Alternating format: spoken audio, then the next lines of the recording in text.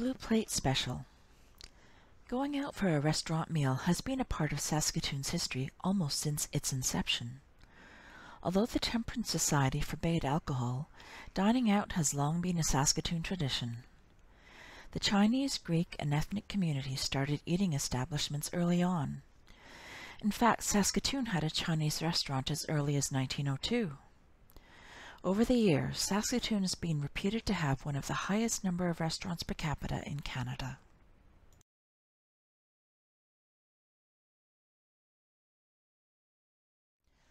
The Goose Lake Line was the rail line which ran from Saskatoon to Calgary. The first tracks to the Goose Lake country of Delisle, Tessier, and Rosetown were laid in 1907, reaching Kindersley in 1908. Engineers and labourers on the construction trains needed to be fed. These cafe cars helped feed the work gangs as they lay track on the flat prairies.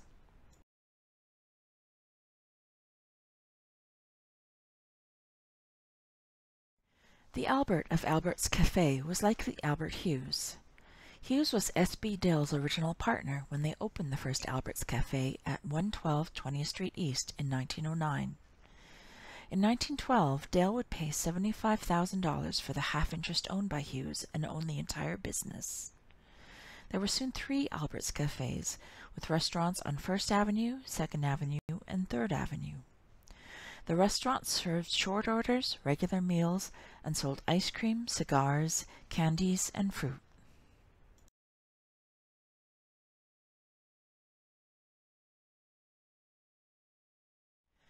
When the King Edward Hotel first opened, its dining room was one of the largest in the city, having a seating capacity for 60. By 1914, renovations had increased the seating to 80 guests. This circa 1912 view shows the dining room decorated for Christmas. It was described as one of the most inviting and attractive in the city of Saskatoon, where waitresses clad in sanitary immaculate garments flit about the guests who crowd this popular room 3 times every day.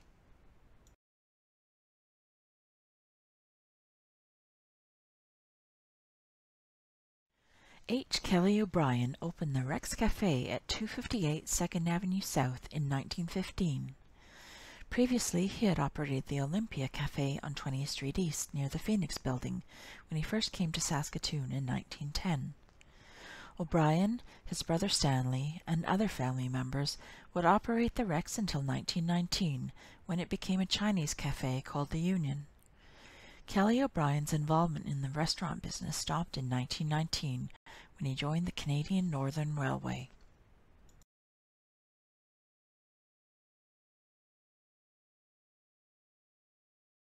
Only one lone customer is visible in this interior view of the Rex Cafe at 258 2nd Avenue South, although the hanging coat suggests the other booths were occupied. The Rex Cafe was advertised as the home of Kelly's Coffee. Indeed, Kelly O'Brien operated a horse-drawn mobile coffee wagon he called the Coffee Cart. He would decorate the wagon and drive it in the Travelers' Day Parade.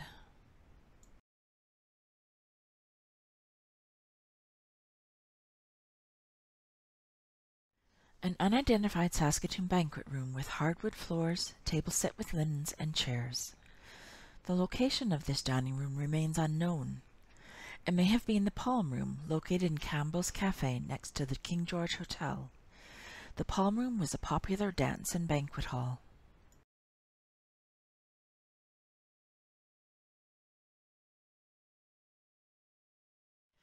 With its sign stating, "Nothing in this store over 15 cents," the soda fountain at Woolworth's offered a wealth of temptation to the shopper. Root beer and orange crush were 5 cents, sundaes only 10 cents. The F.W. Woolworth Company had come to Saskatoon in 1914. In 1929, a new 5, 10, 15-cent store opened at 224 21st Street East, complete with a gleaming soda fountain, ready to serve up a Palm Dairy ice cream soda after a 5 and 10 shopping spree.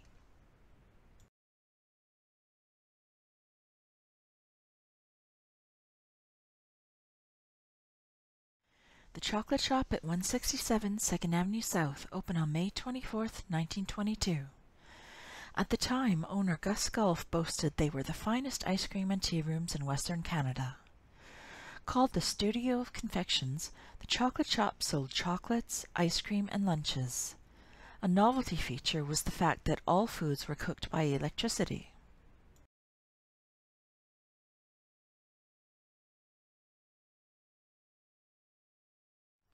The chocolate shop was the last of Gustav A. Golf's restaurant ventures. Golf had come to Saskatoon in 1910 and opened the Royal Confectionery on 20th Street East. The Electric Bakery on 21st Street East and tea rooms on 2nd Avenue South were other Golf establishments. The Golf name continues to be a part of the Saskatoon restaurant scene.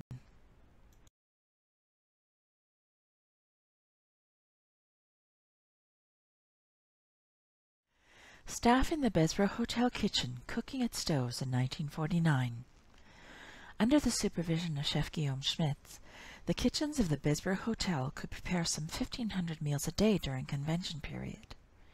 The kitchen army included a night chef, second cook, garde-manger, swingman, fry cook, roast cook, butcher, vegetable cook, vegetable boy, fireman, pot washer, staff cook, head still room girl, pastry chef, baker, assistant pastry chef, and pastry pot washer.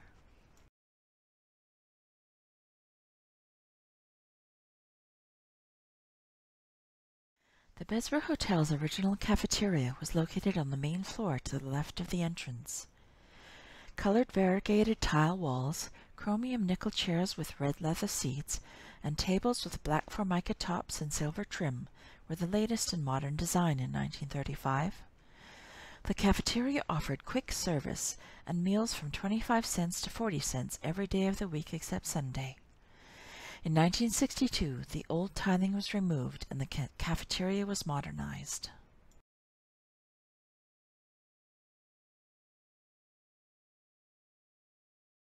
Enjoy delicious, skillfully prepared foods, attractively served in surroundings reminiscent of picturesque Algiers. The Algerian Room, located on the third floor of the Eaton store at 3rd Avenue and 21st Street, featured soft carpeting, mellow lights, and tastefully appointed tables when the store opened in 1928. At the time of this photograph, the tables had been replaced by a lunch counter.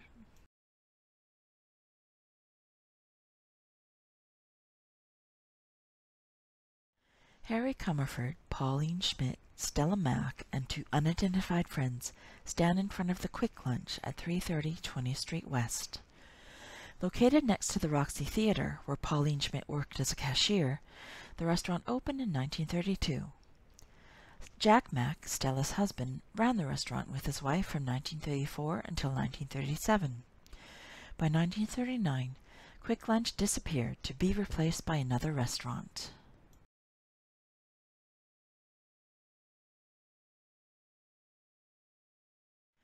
Second Avenue in the 1930s was home to probably 9 or 10 restaurants within 2.5 blocks. The Golden Gate Cafe and Confectionery at 145 2nd Avenue North, in addition to dinner and candies, offered daily teacup readings courtesy of Madame Thwaite. Campbell's Cafe and Palm Room, located next to the King George Hotel at 151 2nd Avenue North, was opened in 1929 by Harry Jones and James Campbell. It was described as the Banquet Hall of Saskatoon.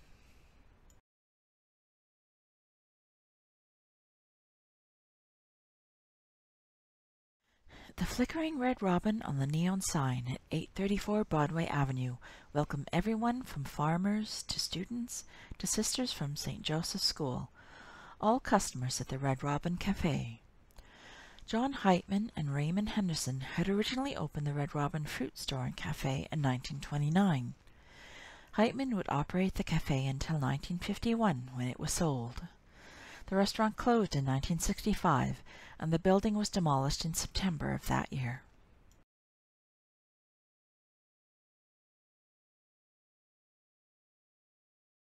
At a serviceman's canteen in wartime Saskatoon, friends Jean McLeod and Belle Bowers take a break from their jobs as stenographers to enjoy a meal.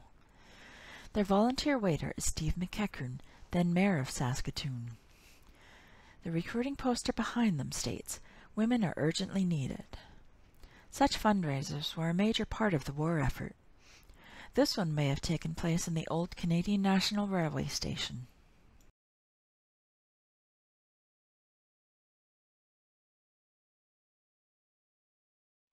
Max Kolpak cooked steak at the grill of the Ritz Hotel and Cafe at 118 21st Street East. William Gitros and his brother bought the hotel and lunch counter in 1931. Bill once told his daughter that he won the Ritz in a card game. When Bill died in 1949, his wife Effie took over the operation, rebuilding the cafe area. Effie Gitros ran the place until her death in 1984. The day of her funeral, according to her daughter, was the only time in all that time the cafe was ever closed.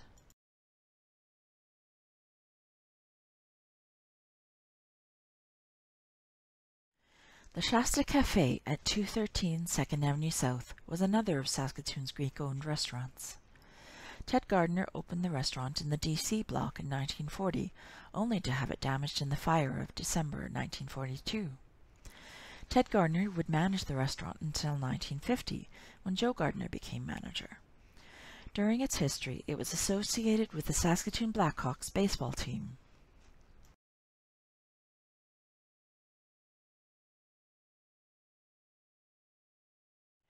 When Mike Getter returned to Saskatoon from serving in World War II, he and his wife Anne opened the Veterans Cafe at 301 20th Street West, where Anne had previously operated the Silex Cafe.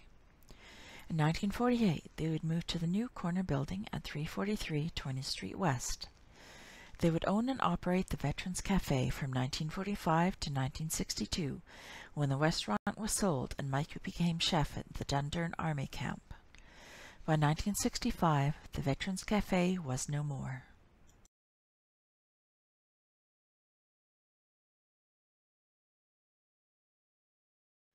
The lunch counter at Bell's Green and White Service at Cumberland and College Drive was a favorite hangout for university students. Elmer Bell, a graduate in pharmacy from the University of Saskatchewan, had originally opened this meeting place, which is not only very reasonable, but said to put up a pretty good meal. This was pretty important to those on a student budget.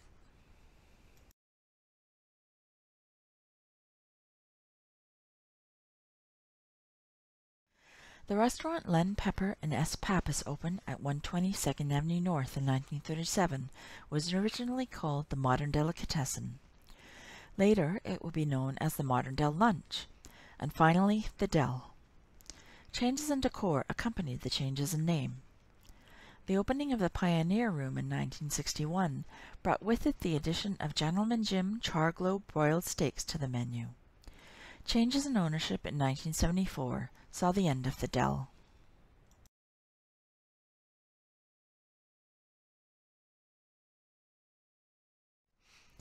The original Commodore Cafe was located on 21st Street East.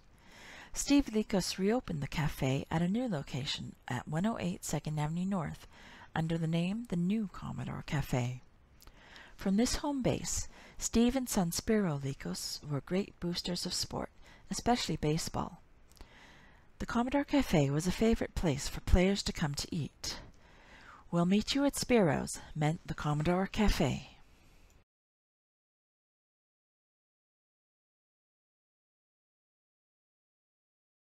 In August 1955, passengers in the new Saskatoon Airport Terminal could have a cup of coffee or a meal while waiting for their flight. The new facility boasted a 24-stool coffee shop and 40-seat restaurant and came with a fully equipped kitchen. A window in the restaurant overlooked the runway, giving customers a view of incoming and departing flights.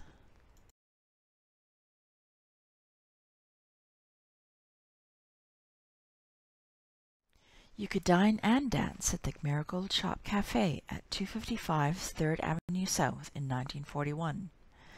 That was the year W.N. Tape and Jimmy Woo opened an extension to the popular restaurant. By 1987, the Marigold has disappeared from the Saskatoon restaurant scene.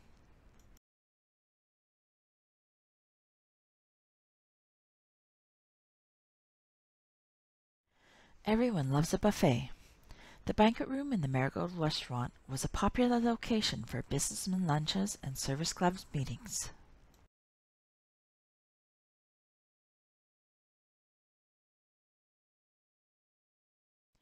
When Jack Crones opened JD's restaurant on 8th Street East in 1954, he had to haul his own water to supply the restaurant. From its modest beginnings as a roadhouse-type cafe with curb service, the restaurant would expand in 1964 to include a large banquet room, smaller dining room, and a cocktail lounge, which at the time was the only such room on the east side of the river.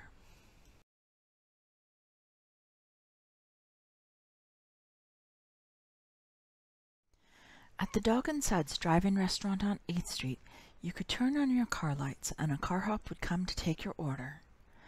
In 1958, Peter Golf had flown to Champaign, Illinois to acquire the Canadian rights to the Dog and Suds franchise.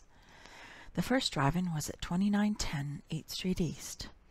At one time, you could get the world's creamiest root beer and a hot dog on 8th Street, on Avenue A North, and on 22nd Street.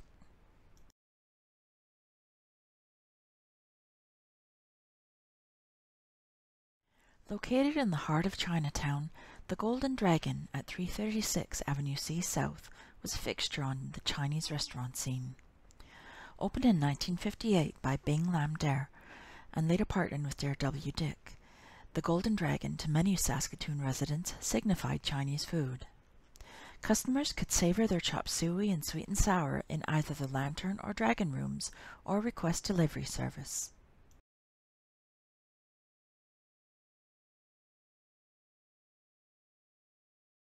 A partnership between Peter Ponticus, Peter Bezbez, and James Cosmas resulted in the construction and operation of the suburban restaurant located north on Avenue A on Highway 11.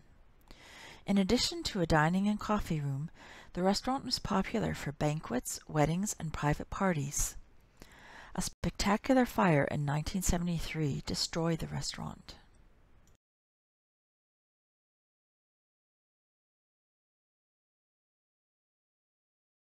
In 1954, when Joe Young decided to serve Colonel Harlan Sanders' original recipe for chicken at his El Rancho drive-in restaurant on 8th Street, it was only the second Kentucky Fried Chicken franchise in Canada.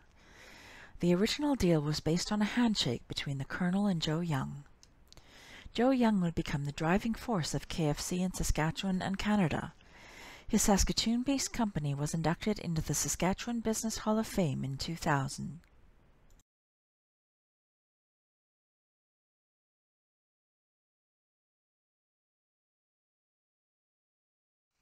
We hope you have enjoyed this virtual adaptation of Blue Plate Special. The original show was held from February 8th to March 11th, 2005, and curated by Ron Jaremko with the assistance of Local History staff. We invite you to visit Local History the next time you are at the Francis Morrison Central Library.